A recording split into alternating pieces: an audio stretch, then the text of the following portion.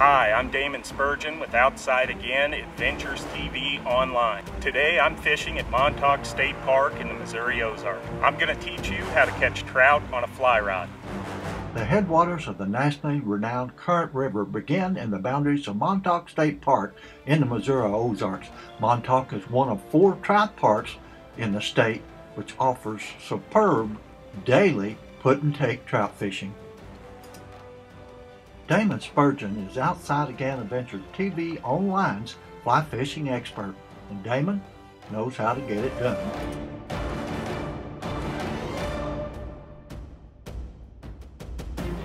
I'd like to take a couple minutes just to kind of explain how I'm fishing and kind of where we're at in the circumstances in which we've got here.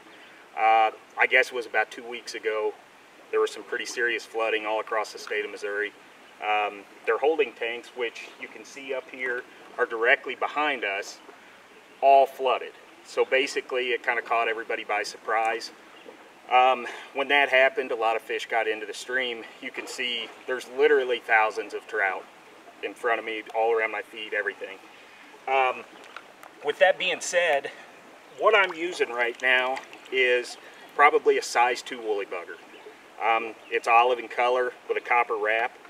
And whenever I brought this fish in, I just wanted to take the time, because as you can see here, this woolly bugger is in the bottom of this trout's mouth. And this is a male, you can see with the start of the hook jaw here. And basically, more times than not, when woolly bugger fishing, you'll miss more fish than you'll actually catch. And with that being said, is you have to think about, from the lure's perspective, you're working that lure back to you. And when that's done, if the fish comes at it from the side, comes at it any other way except behind it, or horizontally, I guess, so to speak, this hook will find the bottom of its mouth more so than the side. Because when you set the hook, you're directly north-south instead of east-west. East-west, primarily, you'll miss a lot of the fish. So I just wanted to take a brief minute and show that. Damon began fishing about 10 a.m. in a pool that was literally choked with rainbow trout. His greatest challenge was to get through the small fish and try to pick up some that were a little bit bigger. After catching dozens and dozens of rainbow trout, Damon decided to move downstream and scout for larger fish. Not only did Damon immediately find some larger fish, but he also found a stretch of stream that he had all to himself. Even with his extensive fly fishing experience, Damon readily admitted that this was a fly fisherman's dream come true.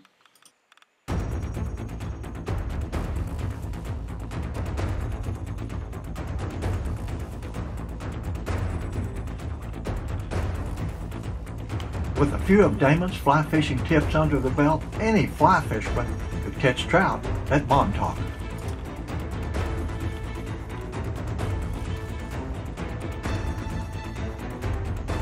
Alright guys, basically what I'm doing right now is throwing probably looks like a 14 beadhead scud, tan in color, and I've got probably a 4/0 egg sinker, roughly.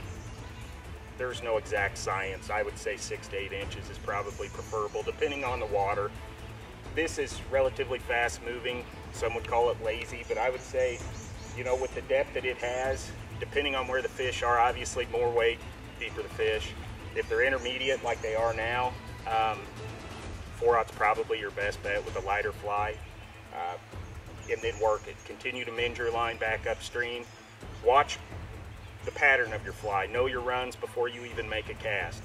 Once you have those runs spotted, cast up above naturally. Let it work its way back down. By mending that line, it allows that fly to roll, to shimmy, call it what you will, but it's a more natural float and you'll tend to catch it.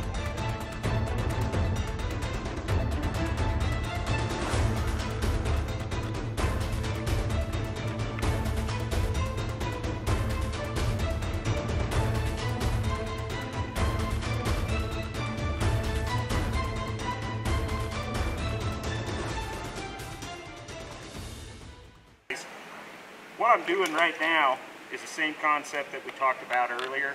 In the same chute, found my runs.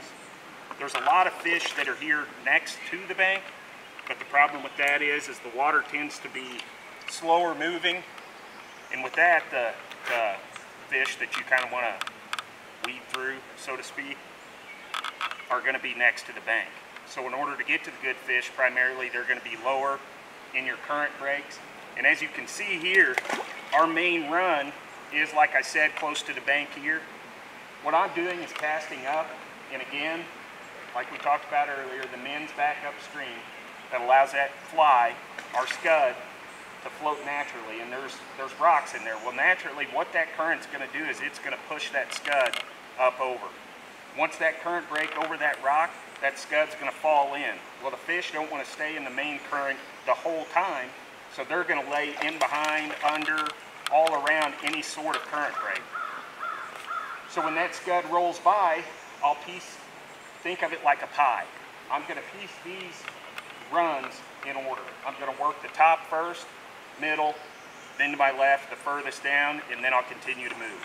So I'm going to keep doing this all the way down until this runs out or water gets too shallow or so on and so forth. Damon is living proof that his methods work. Fly fishing can be intimidating for most.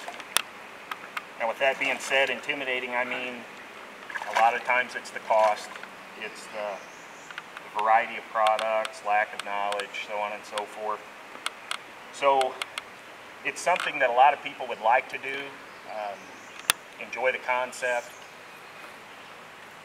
Living in Missouri, there's a lot of opportunity as far as you could walk out your front door pretty well all across the state and pick up a fly rod and go. And by that, well, I've got another fish on here. By that being, fly fishing can't and shouldn't be automatically constricted to the type of fish, being trout. The main way I learned was growing up on a farm. There was a lot of small farm ponds, and taking whatever fly I could find, whatever size, and going to those farm ponds and working on a cast, and mainly that came from watching movies like A River Runs Through It, reading magazines, watching somebody at a trout park. That's how I learned many of the concepts that I use now. For beginning fly fishermen, it shouldn't be an issue with gear. It shouldn't be an issue with, time's always going to be an issue because people's, it's different for everybody. But basically, you don't need a certain type of waders. You don't need a certain type of fly rod. The line can kind of be different, but those are questions you can ask. Ask anybody at a stream or call a dealer, stop in a fly shop, and those questions would be happy to be answered. It's a different type of fishing. There's a lot of science behind it. You could stop at every riffle, pick up any rock, look underneath it, see what's there, see what's crawling around in the water, because the stream's never going to lie to you. It's going to tell you what the fish are eating. Outside of color, there's a lot of hot topics on what the best trout lure is. Well, with fly fishing, that depends on the time of year. It depends on your location. It depends on what's hatching. What's going on above water is forgotten what's going on underneath the water. Your fishing period is a lot longer with what's going on underneath the water. You have your hatchers, emergers. There's a lot of different patterns that can be fished other than just dry fly fishing. Early in the year, like today, you can catch fish on some dry flies, but depending on later in the summer, that's whenever you'll really start picking that stuff up. Fish get more finicky, things like that. You'll match the hatch, so to speak, what's on top of the water you want to throw. It's not going to necessarily be an all-day thing, but it will definitely be some point evenings, early mornings, stuff like that. So in the meantime, don't let it intimidate you. Ask the questions. Get out there and just learn. Your mistakes are your best learning points. So anytime you hook a tree, trust me, you can ask anybody that's ever picked up a fly rod. If you don't hook a tree at least once or twice a day, then you're not fly fishing. Damon recommends that newcomers to fly fishing try a 5-weight, 9-foot rod.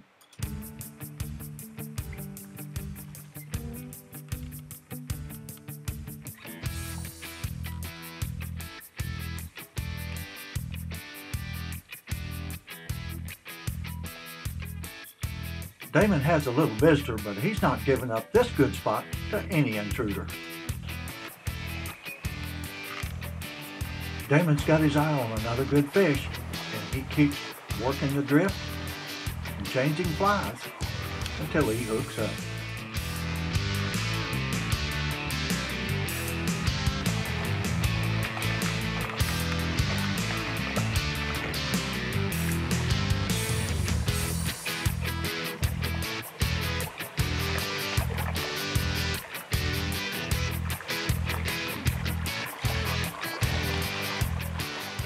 Minutes to talk about one of the easiest patterns and easiest ways to fly fish, especially for beginners in the Missouri Ozarks. I've got a variety of what's called the woolly bugger. They come in all colors, the beadhead, weighted, unweighted. So I'd like to take a few minutes to talk about the different types that I've used today. I'm going to talk about the unweighted woolly worm, I call this one. It's not necessarily a woolly bugger. When the bagworms are tight and thick, you'll see them in the trees. That is a perfect time to use this pattern. It tends to work great weighted or unweighted. A lot of times, if you can find a good still hole, it's perfect for that. Light stripping, things of that nature. The next one I'm going to talk about is the beadhead woolly bugger. This one here is a lot bigger in size. Olive in color with a copper wrap. You see the sparkles in the tail. Basically, marabou comes out the tail rather than just yarn on the unweighted. There's another one, smaller in size, and you can see the difference with the bead head. Basically, these are perfect patterns for beginning fly fishermen, especially here in the Missouri Ozarks. It can be used all year long. You can think it, you're using it to look like one thing, but the fish will ultimately decide. All right, the next fly I'd like to talk about is another one that can be used all year long. They tend to be in the Missouri waterways 365 days a year, and it is the freshwater scud. You'll hear a lot of varieties, sow bugs, things like that. They all mainly represent the same thing, freshwater shrimp, glow bugs, things like that. In this box here, you can see mainly from here down a variety of scuds. Tends to be, like today in the current river, olive and tan really seem to work well.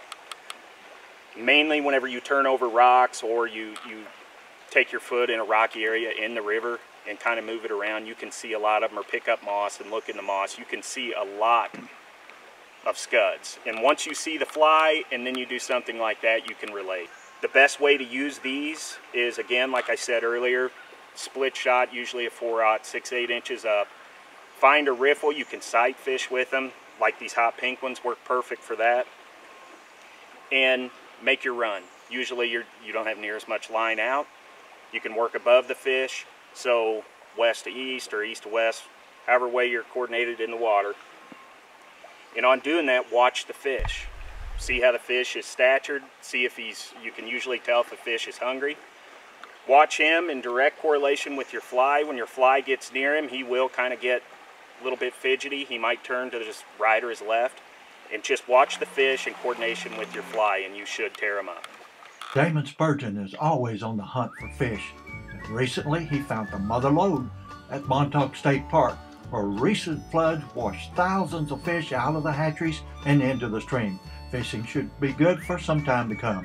If you find yourself in the Missouri Ozarks, please, it's worth the stop. Stop by J. Cook Fly Rods in Salem, Missouri. It's a top flight product and you will not be disappointed. If Damon is not fly fishing, he's thinking about that next huge trout he's going to catch. Watch for future episodes of Fly Fishing with Damon on Outside Again Adventure TV online.